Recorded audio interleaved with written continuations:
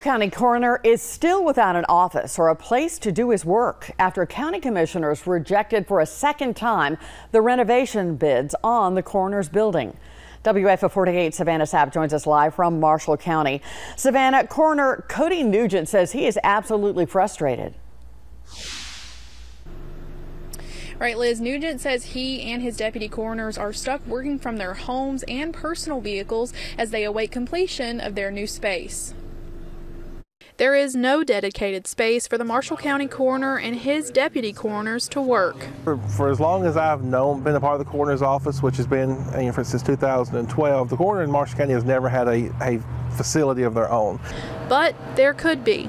Marshall County commissioners gave Coroner Cody Nugent $800,000 to buy and renovate a space for his office and a morgue.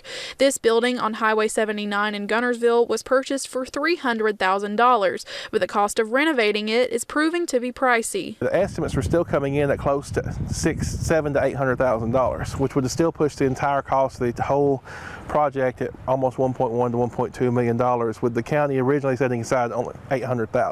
Last week, county commissioners rejected a second round of bids to renovate the office space. Commission Chairman James Hutchison says this is simply a budget issue. He wants to see the coroner's office in their own space, just at a cheaper cost. You know, you take $150,000 to $200,000, you can do a good bit of work since we already have a building.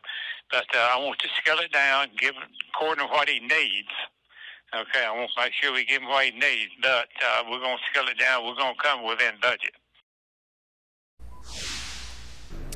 Now, Chairman Hutchison tells me the commission has been juggling a lot right now with the renovations to the county jail and adoption efforts at the local animal shelter, but he says the bids could reappear at one of the next county commission meetings. Reporting live in Marshall County, Savannah Sapp, 48 News on your side.